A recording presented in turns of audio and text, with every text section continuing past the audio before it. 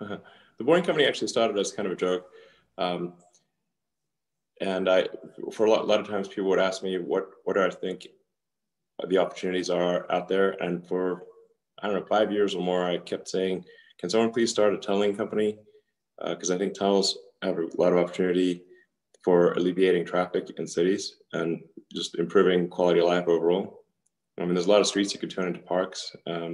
Certainly you wouldn't need parking. You could just park cars underground. So, and everyone thought I was joking. And I was like, well, I guess we'll see what it takes to drill a tunnel, dig a tunnel, and all these like so-called traffic experts and like haven't really made much progress. Cities like LA and DC are still a traffic nightmare.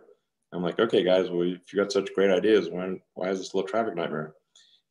So if you build tunnels, you got to go 3D somehow, either underground or above ground, like either air or ground. And the problem with air is like, anything that can carry a person is going to generate a lot of noise and a lot of wind force. So, and could fall on your head, and also kind of not be good for privacy. And like, you're sitting in your backyard and someone like flying over you is like not that cool. So, but tunnels are working all those things. They're also weatherproof.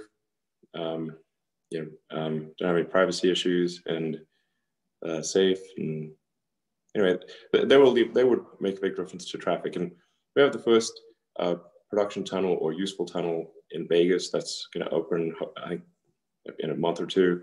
So a few months, I guess. And hopefully we'll be ready for prime time around the Consumer Electronics Show.